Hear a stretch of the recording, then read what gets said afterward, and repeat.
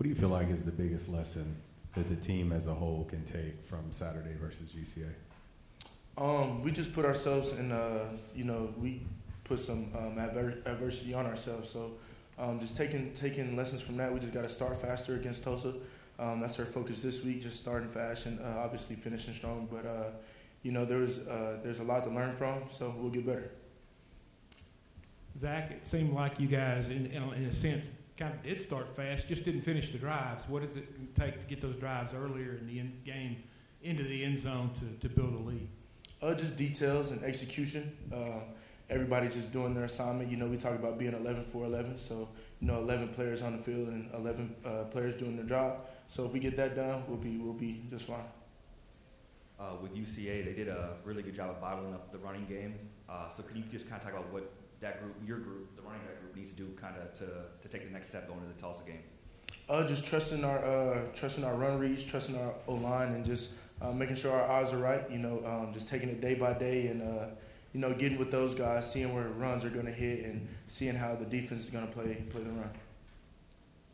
Coach mentioned you guys had a sense of urgency Monday. I mean, what's just been kind of the vibe been like in the locker room, facility, everything like that this last 24, 48 hours?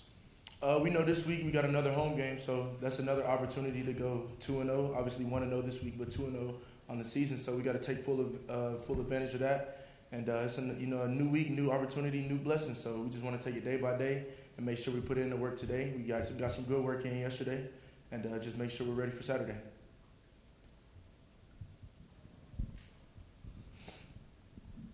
40 career touchdowns. What's kind of the secret to finding the end zone like you do? And after that, just your impressions of Tulsa's defense.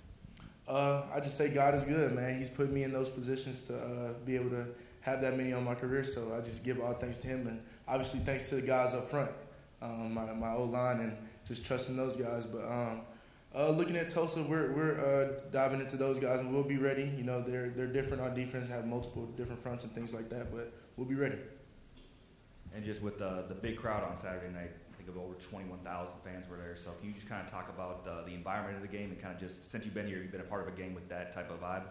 Man, that was amazing. And shout out to all the Arkansas State fans, and shout out to the whole A-State family, because the atmosphere was electric. And I was glad to get a win for that crowd. Hopefully we got the same turnout this week. Be ready.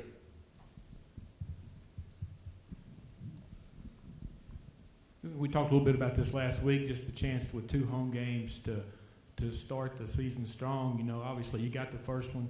What would it mean now to get this one, especially going back-to-back road games after this? It's big. Like I said, momentum, man. Momentum is everything, and we'll need that. And so, just taking it, starting with yesterday, and then going into practice today, just making sure we hone in on the details and the execution. That way we can come out 2-0.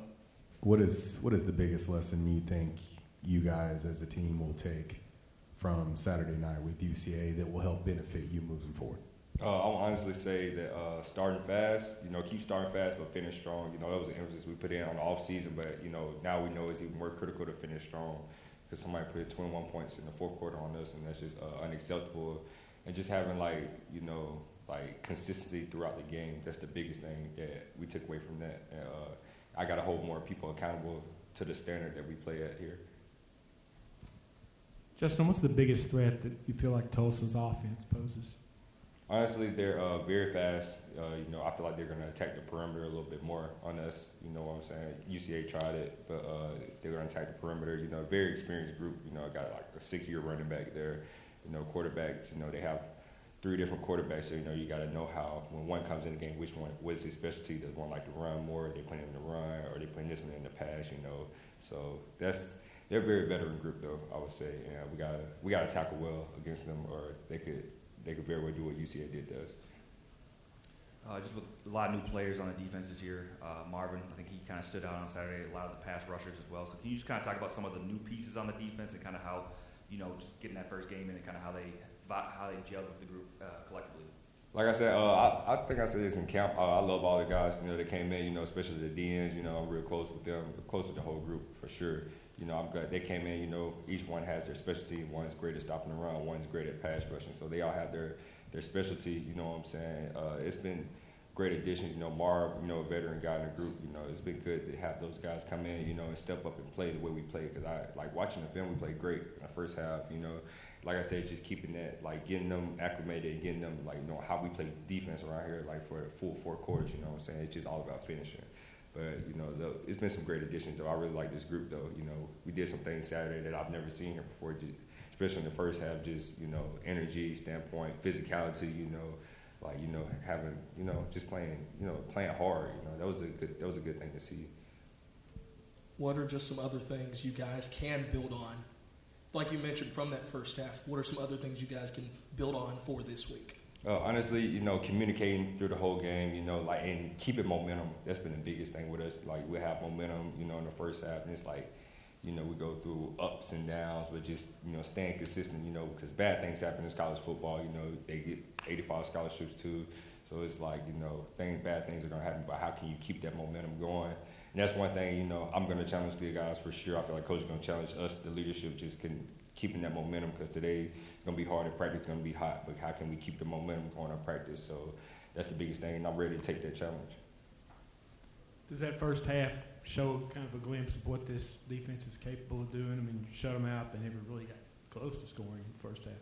Absolutely. You know, that's the exciting thing. Like, you know, I obviously left the game, you know, a little mad, you know, then I watched the film, and it's like, you know, you see some great things, you know, on film. It's like, okay, this is who we can be. So when we don't when we execute, when we do what we're supposed to do, we can play with anybody in the country. Now, the second half tells a whole different story. When we MA, when we're not where we're supposed to be, when we're not communicating, when we get a little tired, we let fatigue kick in. Now we're a whole different team. Now anybody can beat us. So I want that first half defense for the rest of this year. So that's been the emphasis that I've been spreading around the locker room. Like, this is who we can be, and it's exciting. It's great. It's better than probably any A-State defense that's been, like, for a long time, at least since DeMar and them played. But now, how can we do that throughout 4 quarters and the rest of these 12 games, because we're going to go to a bowl game. So how are we going to do that? Kind of going off that fatigue that you mentioned, you know, with a team like Tulsa coming in, they play a very up-tempo style, so they play fast, and just, like you said, you guys kind of wore down there in the second half a little bit. So kind of how do you, with only a week, how do you kind of make those adjustments to, like, you know, is it just rotating guys, or just what do you got to do for that to kind of prepare for their offense? Honestly, like I said, it starts in, you know, our emphasis this week, well, today is going to be stamina, you know, stamina and execution. So those are the things that we missed on in the game, and everybody's going to be challenged today on that. You know, it's hot out there, so we have that in the back of our minds though the whole time. And I got me, Coach Jones, Char Willick, this trade, the whole leadership group just have to, like, emphasize that the whole day. But I feel like we're ready for that, like, because mentally, stamina, I feel like it was there as well. Like, during the game, it's just really execution. When you go back and look at the film, why are we not doing what we're supposed to do? The coach tells us, like, why we get in the game and do 2 totally different things than what we're coaching. That's really frustrating, because everybody can sit here and say the coach then do this, the coach, like, you know, people blame the coaches, but it's like really us as players, we got to take some accountability for that as well. It's like, why is this not getting done? You know what I'm saying? So how can I train myself on Tuesday to simulate a game situation, so on Saturday I perform instead of doing something totally different when the bullets get to flying? So that's really the emphasis, and I'm going to challenge a lot of people on that today.